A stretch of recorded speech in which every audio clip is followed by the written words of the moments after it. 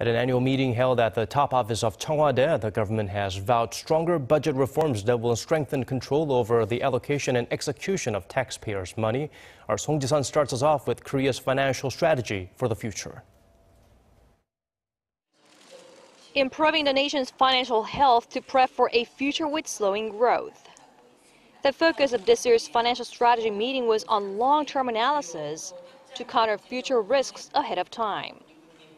Chairing the annual meeting held to discuss next year's budget, President Park Geun-hye stressed that the government's finances must be the strong backbone of economic recovery, with uncertainties at home and abroad expected to increase in the years to come.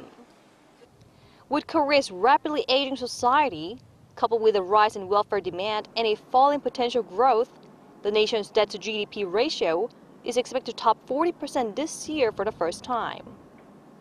The government has vowed all-out reform efforts to effectively manage Korea's finances through SMART, which stand for Strategy, Merge, Autonomy, Restructuring, and Technology, for a more strategic distribution of resources. 국가재정은 4대 구조 개혁과 경제혁신 3개년 계획을 차질 없이 뒷받침해서 성과를 구체화하고 그 열매를 국민들에게 돌려드려야 합니다. Korea will reinforce its fiscal regulations for stricter budget controls and present a related bill to the National Assembly for approval in the latter half of this year. Seoul would then reinvest the funds to spur new growth engines in an effort to stabilize public livelihood.